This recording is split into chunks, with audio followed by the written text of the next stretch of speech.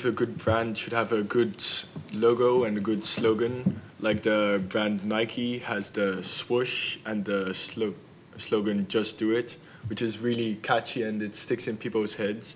And if a good brand is something that you keep on remembering, something you think about, it's like most of the brands you just forget because it's not catchy or it's not interesting. Well, they pop up, but that's really annoying. It's not. That doesn't. Okay. Tell us about that. What's annoying about that? Why because is it annoying? you click on a video to see the video, and then when there's this 30-second ad that pops up about things you're not interested in, but except like once you watch loads of videos about video games, the next ad will be about video games. Yeah. But even that is just doesn't work for me. I always skip it, go to the next page, check Facebook, and then go back once the commercial's done. I don't like when an ad looks fake.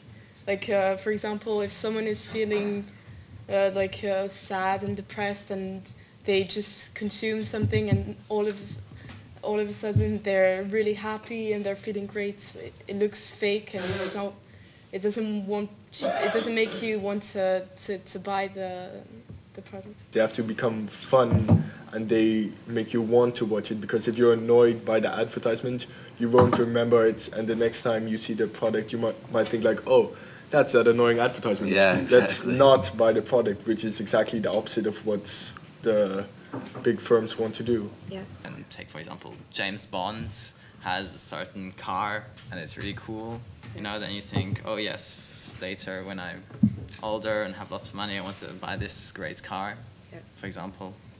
For example, if on a TV there would be an advertisement about cleaning products, then it would have this epic music in the background. It would suddenly make it seem really cool to have the cleaning product. It's true. No, the music. Yeah, no, but it really plays a trick on your mind, because it makes everything seem more fun, better, cooler. Yeah. Yeah, that's what music can do, and that's why it's really important, even if cleaning products are really boring and I never use them. I find if it's very subtle, then actually that is probably my favorite type of advertising, because I think it's very effective and at the same time it doesn't disturb usually, and it's sort of mostly creates a good relationship with the brand. You have good feelings. I find, if it's a very disturbing advertisement you're looking at some point, then one often sort of gets negative feelings towards a certain brand, and I think then actually it's kind of did the opposite of what I was meant to do. They just impose an ad and say, buy this, it's the best. They invent stuff, like saying, it's scientifically proved that it's better, when we all know it's not true. And so I think they just try to impose it and make you buy it instead of making you want to buy it. On TV, definitely way too much. That's a definite problem. I stopped watching TV because of that, and I watch all my TV shows on the computer, no advertisements, and so yeah, TV is probably the biggest problem.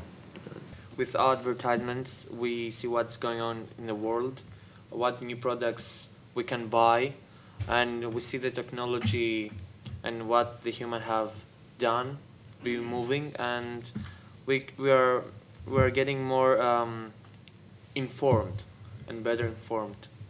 The biggest advantage of advertising at the moment is that so many, even huge companies are funded by advertising. Take, for example, Google.